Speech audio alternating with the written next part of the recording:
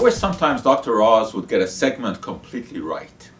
Recently, he focused in on silver fillings, and they were talking about the pros and cons of silver versus the white fillings, and did a reasonable episode on that. But he started the segment by holding a thermometer and saying, gee, you know, if I just drop this thermometer, the mercury would spill and we'd have to evacuate the studio because of the toxic mercury vapor.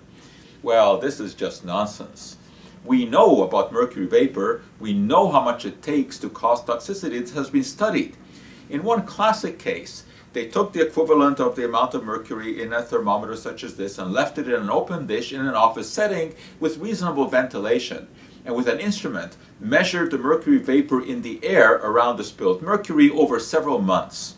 And never did the level rise to more than 1/100th of the level that is deemed by Occupational Safety and Health Administrations to be a safe level. So he just was totally wrong about that. What about the mercury vapor escaping from the fillings in our mouth, which of course was the focus of the whole episode? Well, they had a little apparatus there that claimed to show that the mercury was evaporating from a model teeth that were filled with amalgam.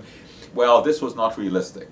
Realistic studies have been done, and those also have shown that when you do this properly and you approximate the environment of the mouth, you would have to have about 135 fillings to reach a blood level of mercury that would be considered toxic. Of course, that was never mentioned. So just once, I wish Oz would get everything completely right.